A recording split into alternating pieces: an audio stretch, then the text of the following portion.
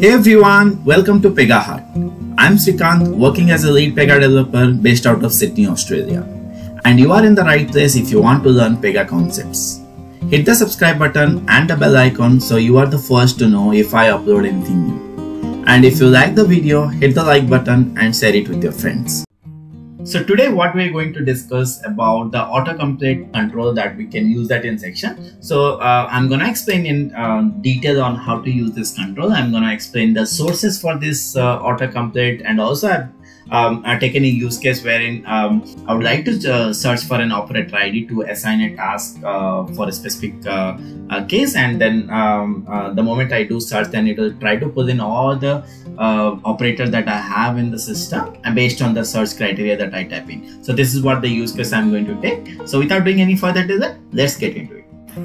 Alright, to start with, what I have done is I've created a case as test, and now it is sitting in my learn-PEGAhut learning-work-test, and I've obviously created, so if I go to the case type, what I have done is I've just created two stages where you don't need to do these two stages, just one stage is fine because all we need is section.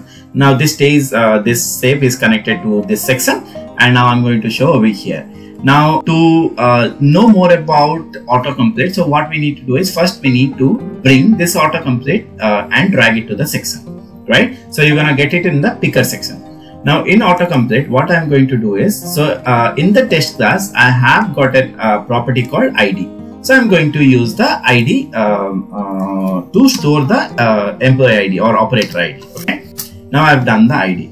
Now as you see this autocomplete. So what does autocomplete means? Means the moment you type in something, it should automatically fetch the detail by going behind the scene.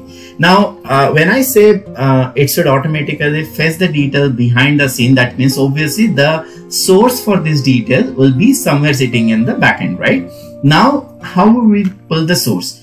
If you would have seen any drop down or anything, you'll always have the source, right? So here also in autocomplete we'll have 4 different varieties of source. The first one is as defined on the property. Now what does it mean by as defined on the property? That means if you open a property here, once it opens, so here, right, in the property, how you got a table type, right? If I choose a local list and then if I add all the values, then this property, so what will happen if I use that as defined on the property, that means all the value that you define in the property will be coming here.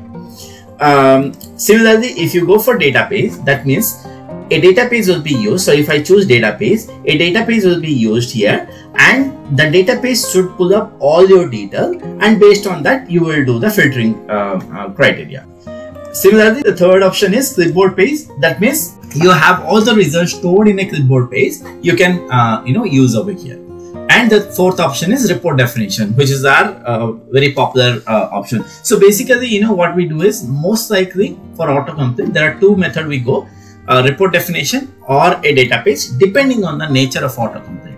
Let's say if so every time you use a report definition, what will happen is it will do a database call, try to fetch all the record and show you on the screen. And if you use a database, that means it will load only once and it will always trying to get the details from the clipboard page. Let's say if you know the data are not going to change frequently, that means obviously best option is go for a database. But if you know that backend data will change frequently, as in when you're trying, and you always wanted to keep up to date when you do the search, that means you should go for report definition, because if you go for report definition, it will do a fresh call and try to fetch all the data. Now for our example also, I would like to go for a report definition. Now what we are going to do is we are going to find an operator, right? Now here, for the sake of this session, wherein I'm going to explain you about autocomplete, so I'm not focusing on report definition. So we have some OOTP report which I'm going to use. Now as the entire requirement is to populate the list of operator, right? So if everybody knows, like if anybody knows that the operators are sitting in the data-admin-operator-id. So if you know that operator details will be in this particular class. So all the operator that you create, if I click on all the operator that I create, right, will be part of this class. So there are some OOTP report which I can make use of it as part of my session. So to go which OOTP report, you can always open this class and then go to the report. After that, go to the report definition and you will see all this OOTP report that we have. Now for our purpose, so what I'm going to do is I'm going to use the PX fetch all reporter operator ID. Okay. So now this fetch all operator ID, what is going to do is it will so if I just run, right, if I do action and run for this specific report, I'll just show you what it does. So basically it is going to give me the list of operator ID that I have in my system, right? Now if I create one in the backend, automatically it will also get me that one. So that's what it does, right? Now what I'm going to do is I'm going to copy this this name, and then in the autocomplete section in the resource site, first it asks for applies to. So applies to class would be data-admin-operator-id. So if I just try to select the one, and then the moment you chooses this class, that means all the report definition over here will be populating. So if I click on the down arrow, you would see all the report definition that is part of this particular class will populate. Now here what I want this PX fetch all report operator ID. Now the main thing that you need to understand, right? So the moment I click on this fetch operator ID, you would find a lot of options over here. Now I'll quickly explain these options. So basically what happened is here data source property. So if you want to know what is a data source property, all you need to do is just do a dot. Now if you realize that the moment I did dot, you could see PY user identifier, right? Now did you remember where did you see this property? You would have seen this property inside this particular report definition. So that means in the report definition, this is my output, right? Now this is the output which will be used here in the data source property. If you click on the down arrow, automatically it will come. Now if I choose this one, right, here you got multiple options. Now first option is you got show. What does it mean? Means when you search, let's say for example, I've got this operator ID NLP. If I choose NLP, if I type in NLP, that means show means PY user identifier will be shown. So whatever operator ID matches with that particular NLP will be shown. So that is what show means. Now here there is a tiny configuration field which will tell you whether you want alignment left, right, or width, or all these things. You know, whatever that model dialog kind of things will open, you can define the width, size, everything for that. But yeah, for this session we are not worried about that. Now here there is something called set value. Now what does it mean by is the moment you search something and you select it, when you select right, automatically what will happen is that particular value, see set value property. So basically this value is going to set into this associated property. So that's right. So basically you are getting it from the report definition. This field you are getting it from report definition, and you are setting this into the associate property. Now in my case, the associated property is ID. So that means whatever you select from the list of value, it is going to set it over here. Now when I say use for search, right, this particular field here you can see associated property means ID. Now when I run that section and I'll type in something, that means this whatever value that I'm going to use, that will be part of my selection. Now I hope you got. I'll come to this section a little later. Now let's click on submit and see how it works first to start with, so that you can get an idea and then we can take it from there. Now let me go ahead and just do a action and run. Now what we did, again we created we put a autocomplete, we selected the ID as a property, and by using that associated property we are going to do a search, and then whatever we are selecting, it is going to be part of my ID. Now here let's say if I type in, I start typing N, that means what it will do is basically you could see all the list of detail coming, right? So every detail that you see, you would see N is there, right? So what it does in the background, what it does is it goes over here and then it tries to fetch all the detail from this. So basically the moment you type in, it goes and execute this report, and then what it does is it tries to show you all the result based on this search which you are doing.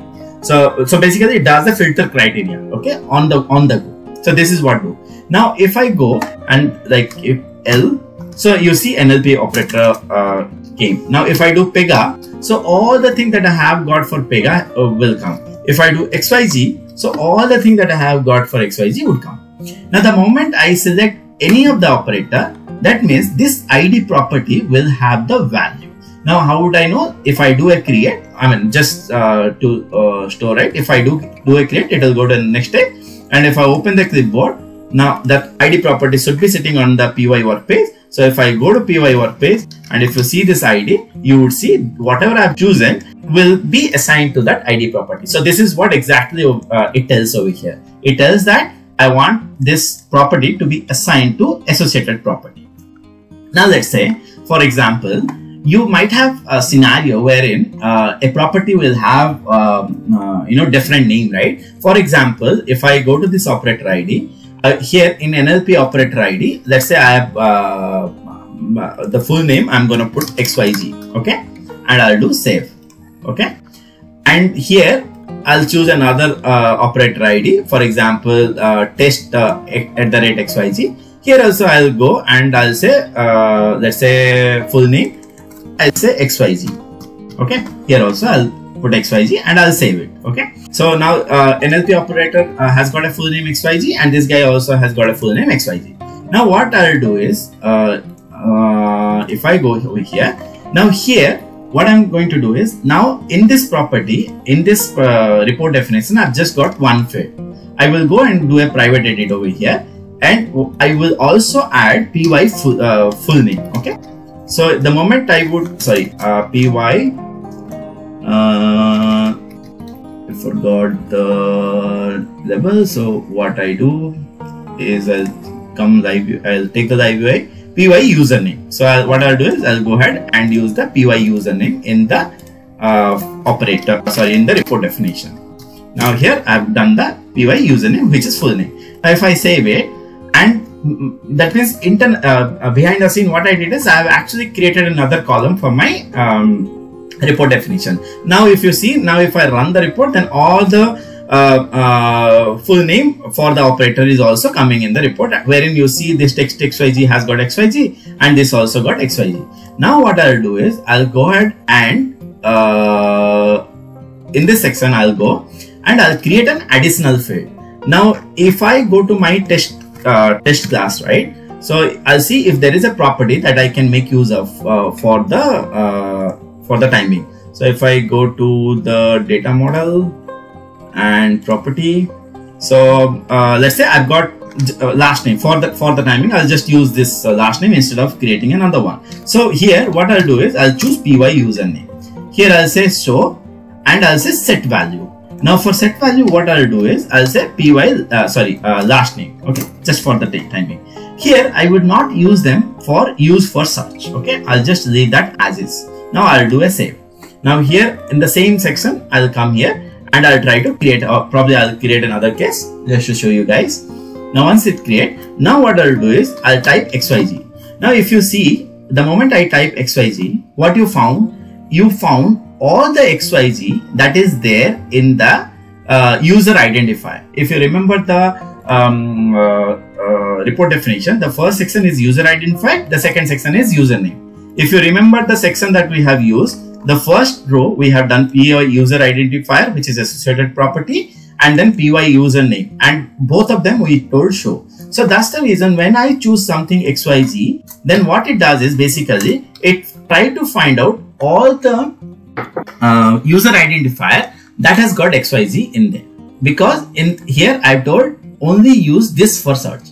Now if I use this for search right now, if I do submit and save, you see it will be a little different. So to do that, I'll do first action and refresh to make sure that it takes the latest change.